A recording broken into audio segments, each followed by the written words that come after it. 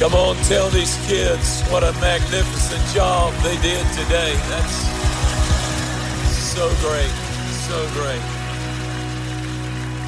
Praise God. God bless you. Happy Mother's Day.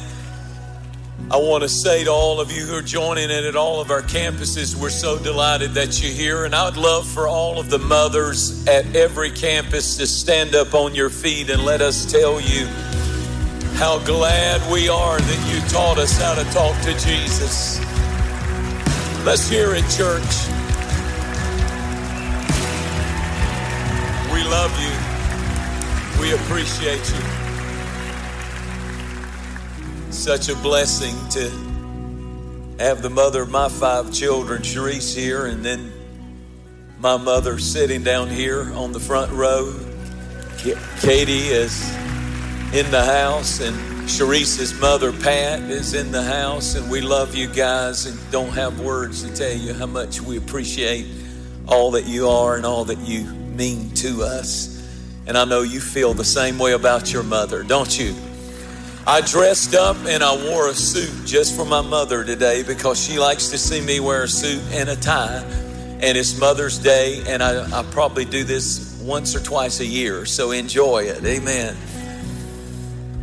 If you have your Bibles, I'd like for you to open them with me to the book of Ephesians. Ephesians chapter 6. And I want to teach today from Ephesians chapter 6.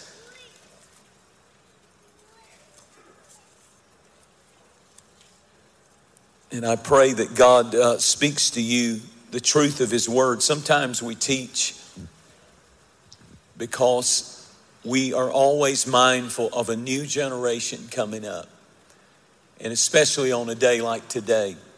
And I want you to see Ephesians chapter 6. We'll begin reading with verse 2. I'm going to read it off of the screen just like you. Everybody out loud. Honor your father and mother, which is the first commandment with promise, that it may be well with you and you may live long on the earth. That's it. Honor your father and your mother. And then he adds a blessing. Of course, it is one of the top 10 commandments.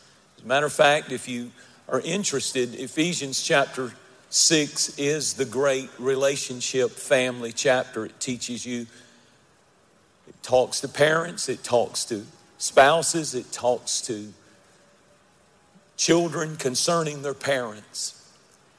And one of the 10 commandments, the top 10, out of all the things that God could have said, this matters the most to me about, one of them is you shall honor your father and your mother. You say, well, Pastor, what will happen if I'll do that? The Bible's very clear. It's the only commandment that comes with a promise. He said that you will live long and your life will be full of blessing. We equate blessing only to money and stuff like that. No. Blessing means that there is the help of God no matter what life brings, good, bad, or ugly. The blessing never leaves that house. And he said it's connected. How you honor God, listen carefully, how you treat and honor God is connected. And God says, as you honor your parents, you honor me. Well, Pastor, you don't understand. My parents are flawed. Well, that's funny because every parent is flawed. Your parents are flawed. Their parents were flawed. If you're a parent now, you're definitely flawed. And when your children become parents, they're going to be flawed. And God designed it that way, that there are no perfect parents. And that way, there's no excuse to not honor the position that they have given you, even if you don't feel like you can honor the person. The second reason that you ought to honor them is because you would not be alive without them. God chose them to be the method through which you would come into this world. God used their DNA to make you. In Psalms 139 and verse 13 puts it like this. In verse 16, I'm going to combine them together. God knit me together in my mother's womb. And He recorded every day of my life before I was born. God had a plan for your life. And God understood that you would not be you if any other two human beings, your mother and your father, had not been who they were and not gotten together. It would not uniquely have created you. You would have been someone else. You wouldn't be you without your father and your mother. There are no accidental babies. There are accidental parents. There are illegitimate parents. But there are no accidental, illegitimate children. Your parents may not have planned you, but God did. That's what the Bible teaches.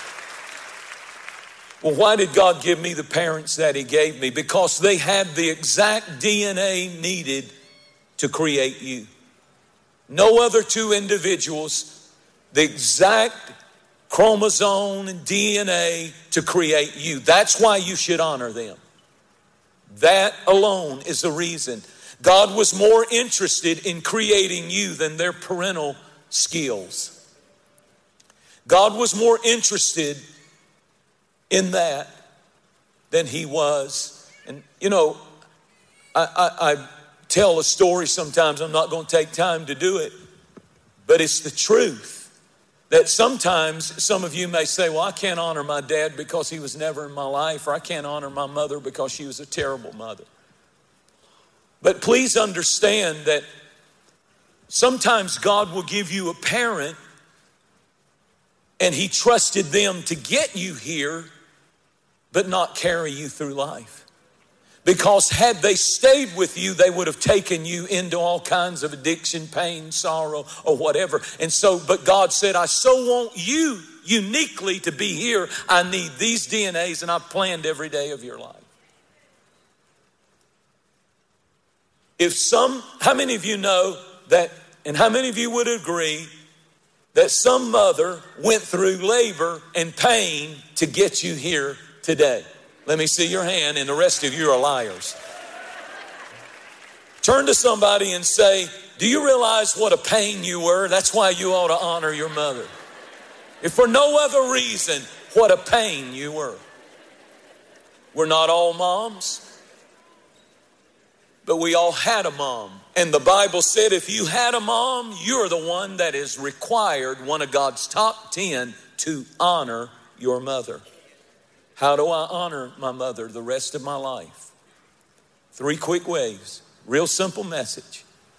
See, in life, you have stages. You have childhood where you honor your mother one way. And then you move up into young adulthood, teenage, late teenage, and young adulthood. You begin to relate to your mother in a different way and honor your mother and your father in a different way. And then finally, there's adult to adult. As your mother or your father or both get older, you relate to them in a different way. So how do I honor my mother all the days of my life? Well, when you're a child, you honor your father and your mother by obeying them. Don't say I honor my father and my mother. I love my father and mother. You honor them when you are in their household by obeying them. Following instructions willfully. You do it cheerfully. You do it immediately. And the more you obey them in your house, when you're living in their house, the more you honor them. Listen to this verse, Ephesians 6 and verse 1. Children, obey your parents. This is right. This is the right thing to do because God has placed them in authority over you, one translation says. They're in authority over you. One of the greatest life skills that we must teach our children is to respect authority. There are 3 God-ordained authorities that God has established Himself. And if anyone wants to have a miserable, unsuccessful life, then you break these 3 God-ordained authorities and disrespect them and do not obey them, and you will be a failure in some way major. It will catch up with you and be miserable. What are those 3 ordained authorities? God has put authority in the home. That is the father. That is the mother. God has put authority in the church, spiritual authority. And you cannot do just any way you want to with the authority of God's word and with spiritual authority. And then in government, God has established authority, the authority of government. That if you can't respect the person, you respect the position and you show honor. You show honor. We must teach our children honor in the home, honor in the school, to teachers, even if the teacher is a jerk or a policeman is a jerk. You show honor to the position. It's government, it's home, and it's church. Honor your parents by obeying them. And then secondly, when you begin to deal in the teenage years and young adult years, you honor your parents differently than just everything they tell you to do, you do it. Because you're beginning to get out, especially when you start leaving their home, especially when you start getting out on your own and making your own decisions. So how do you honor your parents at that level? You honor them, listen carefully, by respecting them. The number one thing the enemy will try to do to teenagers and to young adults is get them to disrespect their parents. Leviticus 19 and verse 3, each of you must respect his mother and father. Hebrews chapter 12 and verse 9, we respect our parents, even when we don't agree with them, even when we don't agree with what they're saying. You show incredible respect. And God says, I honor you when you honor your parents.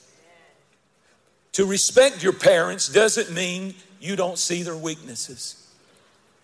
As a matter of fact, the older that you grow with your parents, the more that you will realize they're flawed human beings just like you are. And if you're a teenager, that's all you see is their flaws. God says, respect them, forgive them, and show honor to them. Accepting and forgiving, that's how you honor them. Accept your parents, the good, the bad, the ugly. Well, why should I expect them? Why should I respect her? Why should I respect him? He left me, this, that, and the other. I didn't have a choice for them to be my parents, Pastor Franklin. Well, here's a big revelation. Neither did they have a choice of you being their child. They didn't have a choice in what they were getting either. Respect means accepting and forgiving. And if you want it, you got to give it. We don't diss them. We don't disrespect them. But we honor them, especially in the teenage years, especially in the young adult, late teen, young adult years, by listening to them. Proverbs 13 and verse 1. Intelligent children listen to their parents. Foolish children do their own thing. Going into young adulthood, I'm not bound, if I'm out on my own, to follow the instructions of everything my parents tell me. But I am bound to listen carefully to them. Even if they're not living right, even if they're terrible in their own life and it's a disaster, I believe and I've seen that most of the time the parental instinct, even if they're not making wise choices for themselves, the parental instinct for their children is right. What they're telling you, even a heathen or somebody crazy and done all kinds of stupid stuff and made mistakes, when they tell you as the child, they're usually telling you out of their own pain and experience, don't do that. And even a broken clock is right twice a day. Just because your mom and dad didn't have it all together doesn't mean that you are not supposed to listen ever to anything they say. Proverbs 23 and verse 22, listen to your father's advice and don't despise your mother's experience in life. God gave you your parents for a purpose. My mother's sitting here, Sharice's mother is sitting here, and they prepared us to pastor this church. There's no question about it. By the way they raised us, the way they brought us to church, the way that they had God in our families, they prepared us to pastor this church and all of the people. There's no question. I'm so glad that we listened. We listened. We didn't always agree, but we listened. Proverbs 6 and verse 20 says, do what your father tells you, especially if you've got a godly father and a godly mother. Do what they tell you. Never forget what your mother teaches you. Their instructions will lead you, guide you, and instruct you in how to live life. Now here's where we are. As children, you show honor by obedience. As young adults, as late teenagers, 18 and up, you show honor by respecting them. Respect them. Show that to God and show that to them, and God will bless you for it. And then there's that level of adult to adult relationship. As your parents get older, as they begin to get aged, the Bible says that you honor them in two ways. The older they get and the older you get, and when they start getting up in life, there are ways that you show honor differently from just obeying and respecting. Number one, when your parents are getting older, you honor them by appreciating them. Proverbs 28 and verse 22, when your mother is old, show her your appreciation. Appreciate your mother in two ways. Number one, appreciate their effort. Parenting is difficult. Parenting is demanding. Parenting is time consuming. Have you ever thought how much easier your parents' life would have been if they hadn't had you?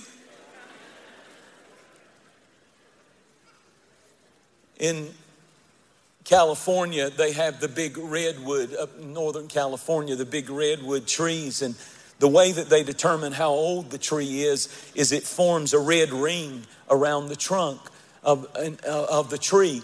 And in the good years, meaning the years when there's plenty of water, the ring is very thick and very pronounced and very noticeable, and it stands out. But in the years that were crisis years, the ring around the tree is much, much, much thinner and much lighter to the eye and harder to detect. And the way that they know how old a tree is they count the rings. And some of the rings in the good years are just red and they're so obvious. But then there's those crisis years when the line gets barely so thin that you can hardly see it. That really describes what parenting is like. There are those years when everything is wonderful and I'm dedicating all these babies and it is amazing and all of that. But I promise you, the moment that you decided to become a parent, you are going to face things that you cannot even imagine. And the line is going to go from thick to thin. And I compare that line of parenting to the color of my hair. When I used to pastor this church when I was 29 years old, and we had our first baby, Courtney, who's sitting on the front row, I had jet black hair. Anybody remember those days? I mean, it was black as it could be. And then Courtney came along and that got this side. And then Carissa got this side, and then Caroline got the top, all of it. And then Connor got this side, and Drake got this side, and then the hair on my chest is turning white. That's Sharice, amen. Because I married her when she was a baby. She was 18 years old. And you can measure the years. And you'll look back, and some of you think you know everything. You don't know nothing, nothing. But they're worth the effort, I'll tell you that. Even the thin line years, the crisis years, I'll take them, because family is the greatest blessing on earth. Clap your hands and say amen. But have you ever thought about, when was the last time you thanked your parents for putting up with you? Let's do it right now. Mom, thank you. I know there was a few years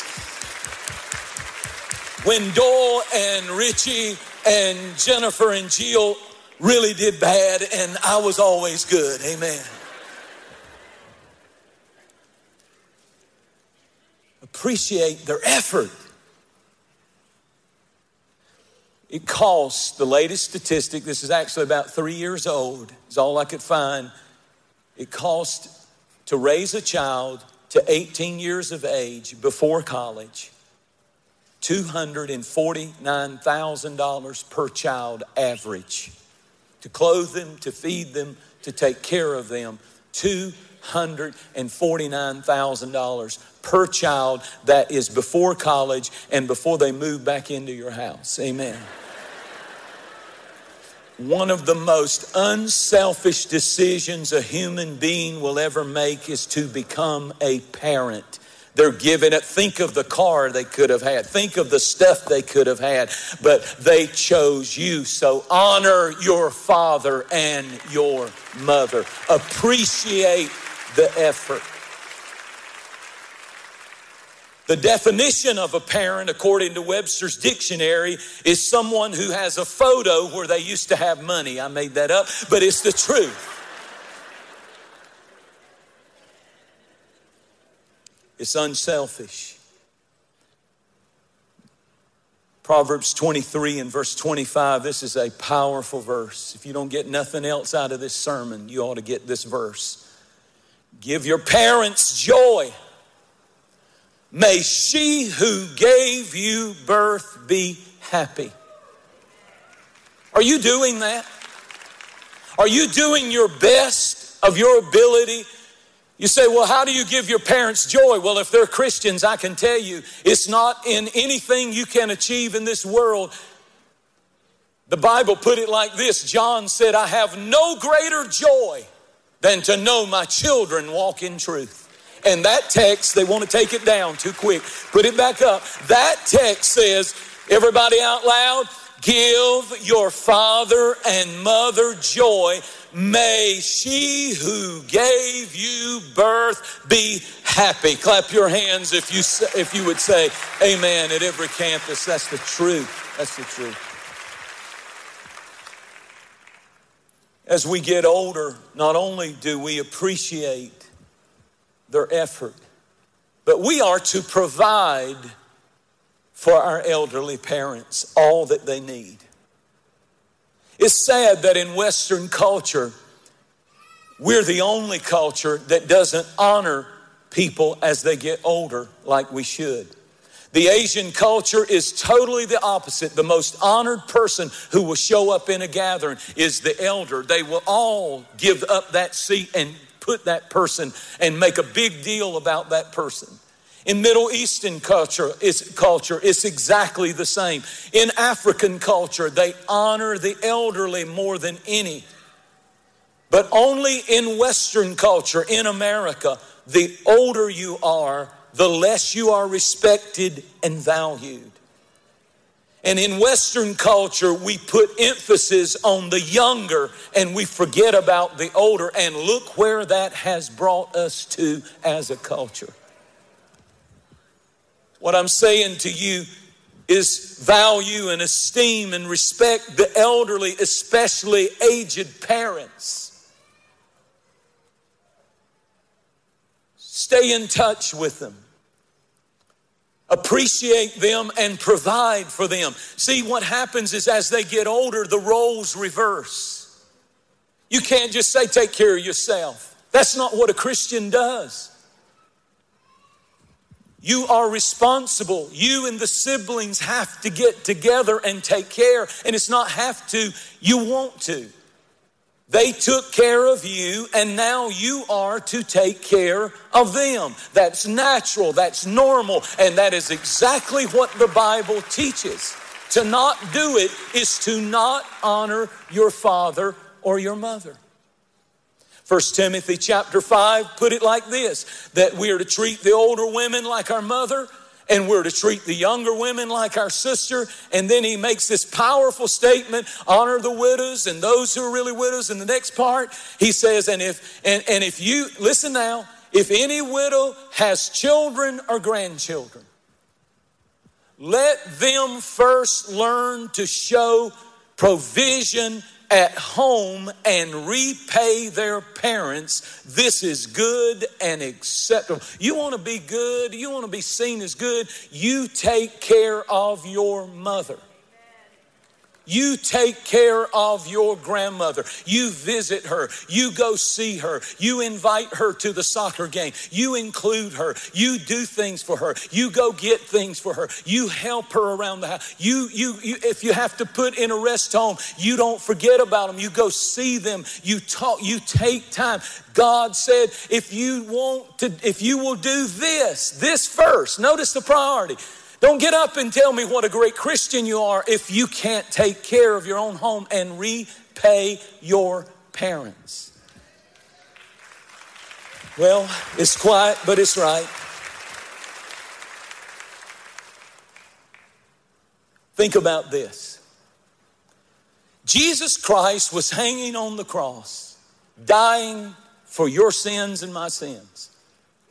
There could not have been a more important mission. It was the most important moment in human history. And Jesus had 7 statements that he said when he was hanging on the cross. 7. He said powerful things like, Father, they're crucifying me, but Father, forgive them. They know not what they do. He said on another, a few minutes later, a few seconds later, it is finished, meaning our salvation is completely provided. And right in the middle of 7 powerful statements, one out of the 7 was this. He sees his mother at the foot of the cross, and he says, John, his best friend, John, take care of my mother. Provide for my mother. He's dying. But you know what he was doing? He was modeling one of the 10 commandments. I must honor my mother and I honor my mother in her older years by providing and taking care of her and not forgetting her. Even on the cross, Jesus took care of his mother. 1 Timothy 5 and verse 8 says, anyone who does not take care of his or her immediate family has denied the Christian faith and is worse than an unbeliever. Jesus. If I don't take care of my family, if I neglect and abandon my family, I am worse than an infidel. Now see, this isn't going to excite a congregation, but this is the word of God, and it may be the key to amazing things that happen in your future if you'll heed it. It's a strong word. You honor God when you honor your parents. I've got 2 more verses and I'll close. They had the DNA God needed to make you. And there is a severe judgment pronounced in Matthew 18 and verse 6. I want them to put it up. Anyone who hurts a child. And I looked that word up. I looked it up, and you know what it said? It said to abuse a child or to neglect a child. Whoever causes one of these little ones who believe in me to sin, it's better for him if a milestone were hung around him.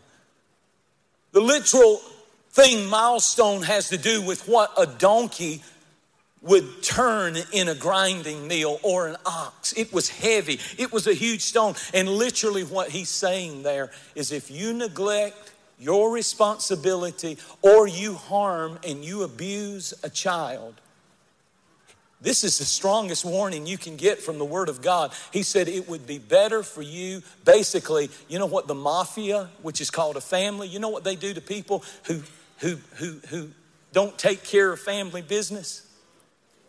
They take them out in a boat. I know because I watched The Godfather. They take them out in a boat and they put a cinder block around them in a chain and they throw them over into the deep ocean. And Jesus said it would be better for the mafia to get a hold of you than me get a hold of you if you abuse or neglect your responsibility for a child. This is strong, isn't it? It's serious. Well, Pastor, I've been hurt by my parents. God's not asking you to deny that. God's not asking you to excuse it, to repress it, to ignore it.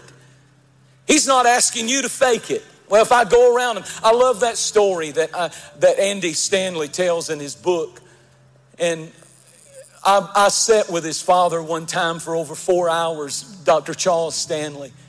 And we sat beside each other on a flight, and it was just the greatest thing. We went back and forth, and he told me story after story. And it's no secret. What I'm sharing is no secret. Andy Stanley, of course, just one of the greatest pastors in this area. I love him and honor him. Don't go to his church, stay here. But he's a great guy. Just throw that in there. And I honor Charles Stanley. But you know what Andy said in his book when he and his father had a big split that took place in their family? And Dr. Stanley, this is all public knowledge, went through a divorce and it was just terrible. And Andy was so hurt.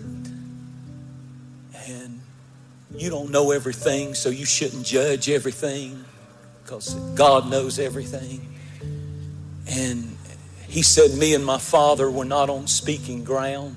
But he said, my father had so much wisdom. Listen to this, because he said he kept inviting me to have a meal at a Mexican restaurant every Wednesday. We would go to the restaurant. And he said sometimes we were so mad at each other and we couldn't stand each other that we would sit at that table and just eat our chips and eat our food and get through it. And he said, but the wisdom of it is Dad would call every week. Andy, will you go to lunch? Will you go to lunch? And name that restaurant. Will you go to lunch? Will you go to lunch? And he said we couldn't stand each other, but we would sit there sometimes. And I'm paraphrasing, but you can read his book. And I just thought the wisdom of that Dad was breaking down that wall. And he said, sure enough, we began to talk. Sure enough, we began to be civil. Sure enough, we began to get along. And now they have the strongest relationship. And God has done so much through that boy and through that father that it's unbelievable. Don't fake it. That's what I'm trying to say. It's not faking it when you sit down with somebody and you got real issues. Face it. Face it. Quit running from it. It's not going to get better. Time heals all things. Lie. It does not. Life is short. Time's running out. You don't fake it. You face it. There's things a family goes through. You just have to face it. It takes courage to make peace with your parents. I close with this. The reason you ought to do it is you stop the cycle for the next generation, by the way. You say, well, Pastor, my dad left me. I never had a father in my life, or my mother was on something or got off and I feel like they abandoned me. Well, then God pronounces a special blessing over you that those of us who were blessed with a 2-parent home do not have. You have special attention by God according to this text, Psalms 27, I think it is. You know, there you go. Everybody out loud, as bold as you can say it. When my father and my mother forsake me, then who? The Lord will take care of me. Clap your hands. Every single mother, clap your hands. Every single father, clap your hands. You're worrying yourself to death about your kids. The Lord gives special attention to any children that are abandoned. Always. I close with this. Romans 12. Come on out, guys. Romans 12, verse 15. Commands us to rejoice with those that rejoice and weep with those that weep. For many, Mother's Day is an extremely difficult day. What do you mean? There are many in this room and in all of our campuses and watching online who have lost their mother. Maybe in the last year, maybe in the last few years. How many of you have lost your mother in this room? Let me see your hand. So today is a day of weeping and yet rejoicing. There are mothers who have lost a child under the sound of my voice, by miscarriage, or the death of a child in an accident, or something horrible happened and it took your child. And Mother's Day today is like a heavy weight on your shoulders. There are those of you that have children who are lost, who were raised in Kid Pack and came up in this church, and today they're as lost as they can be. And today it's heavy. We weep. We weep with those that weep. There are those who have faced delayed adoption, and you've tried and you've tried. And then there's those that are facing infertility, and you just can't seem. You thought by now you would be pregnant this year, but it's just not happening so far. We weep with those who weep. Those who wanted to be mothers, but it hasn't happened. And then in the same service, we rejoice with the mothers who rejoice. There's mothers who had wonderful, incredible mothers, and we rejoice. There's women here who dedicated brand new babies. How many of you have had a brand new baby in your family in the last 2 years? Let's see your hand. Let's rejoice, and may God give you sleep, sleep, sleep, rest, rest, rest. Foster parent moms, we celebrate you this morning. You make a home for those precious children and give great value. Come on, let's hear it for foster home moms. Incredible, incredible. What about grandmas raising their kids' kids? Can we give a big hero thank you to grandmothers? We honor you. And we tell you boldly today that the greatest way you can honor your mother is to give your life to Jesus Christ. Stand to your feet, no one moving, no one leaving. Every head bowed, every eye closed.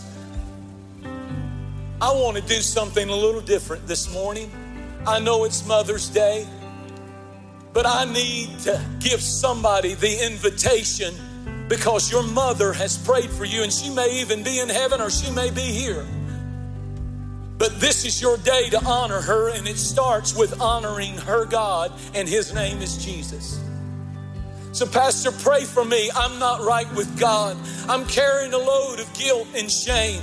I've abandoned some situations I shouldn't have. I don't want to waste the rest of my life. It's not about you feeling condemned and beat up this morning from this sermon. It's about do the right thing. It's not too late to turn the whole thing around. It's for your healing. It's for your family. Don't continue the cycle. Let God begin a miracle, and let it start with you this morning. Maybe there's teenagers here that you know you're walking in rebellion. You're not obeying your parents. You're not respecting your parents. You're breaking their heart, and you're supposed to bring them joy. It's time to stop that. I command you in the name of Jesus. I beg you, stop that. It's time for joy to come to the home, and it starts with you. Pastor, pray for me. I need to get right with God. I want to do it today. If that's you, boldly raise your hand high if you want to get right with God. Anyone in this room, raise it high right now. See that hand? I see that hand. Is there another? Raise it high. Raise it high. There. Anyone else up in the balcony? I'm looking in the balcony. Yes. Anyone else? This is the day. I want every mother in this room who's carrying a heavy thing to give it to Jesus this morning. Would you raise your hands toward heaven all over this room and pray this prayer? Lord Jesus, come on out loud. Lord Jesus, I really want to please you. I really want to honor my father, honor my mother. I really want to do what you did when you were being crucified. I want to honor my mother today. And so I give you my life. Say that. I give you my family. I give you my heart, my pride. Let me be one that reconciles. Let me be one that blesses my family. In Jesus' name. Now lift those hands and worship God for just a moment. I got to do what the Lord, I'm trying to get away from it. I want every mother that will to come down and fill this altar. I believe as you come, you stand for your family. You stand for your family. And there's no pressure. And if you're not comfortable, then don't do it. But I really want to pray for mothers. Come and raise those hands high. Not in condemnation, not in shame. You're amazing. But lift those hands and say, Lord, here's my family. I don't know what's going on in your life. I don't know what's going on in your family. I don't know what's going on. But God does, and He cares. And give it to Him. Give it to Him. Give it to Him. He's going to heal. He's going to heal even in this service. Things that have been going on a long time, He can heal. Just raise your hands, ladies. Raise your hand all over this congregation. Men and women, and worship God. It's running after you. Your goodness is running out. It's running after me. Your goodness is running out. It's running out. Break the cycle. Break the cycle. Break the cycle. I don't want to be that person. I want to honor what God said honor. I want to respect what God said respect. I'll respect the position regardless of what the person does. You know what? God will fix the person when you start doing that. And God will fix you in the process. If you want mercy, give mercy. Sing that again.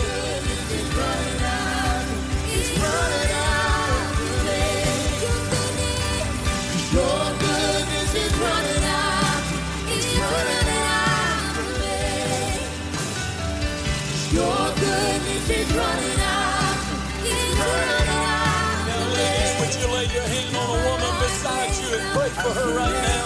Nobody knows. Nobody knows like you know. Nobody feels it. Nobody carries it like you do.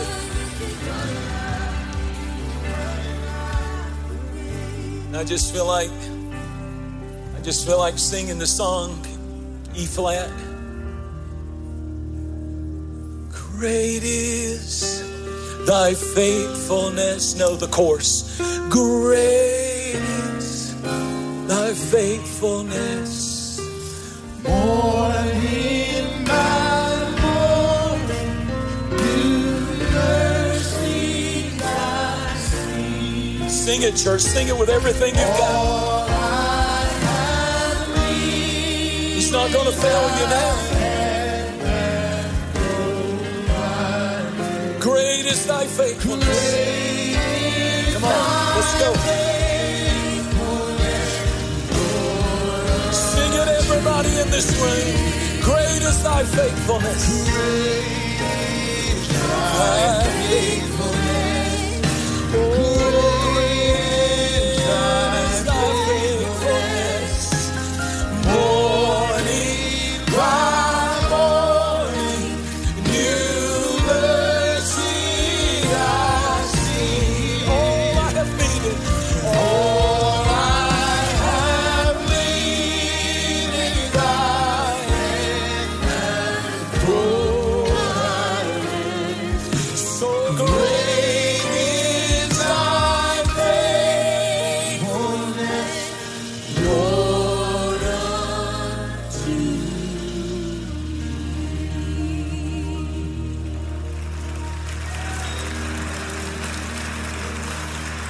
Hallelujah.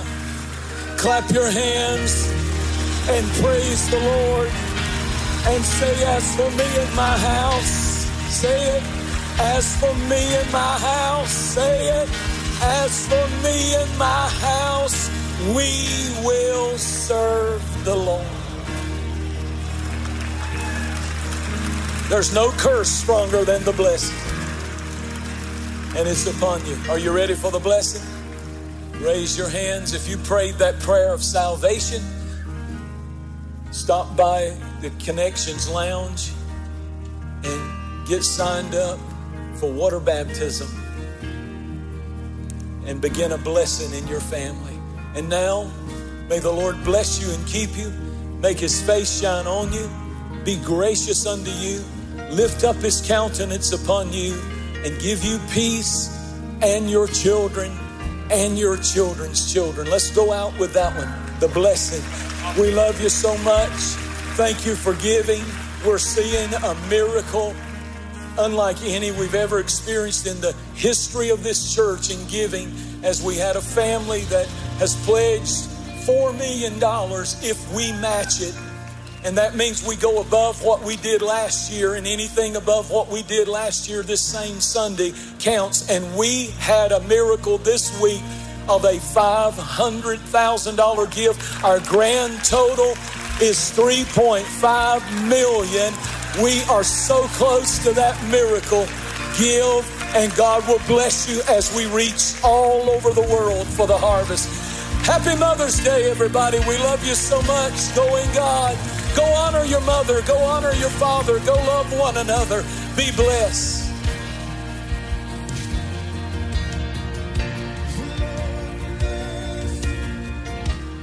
Happy Sunday, Free Chapel Online.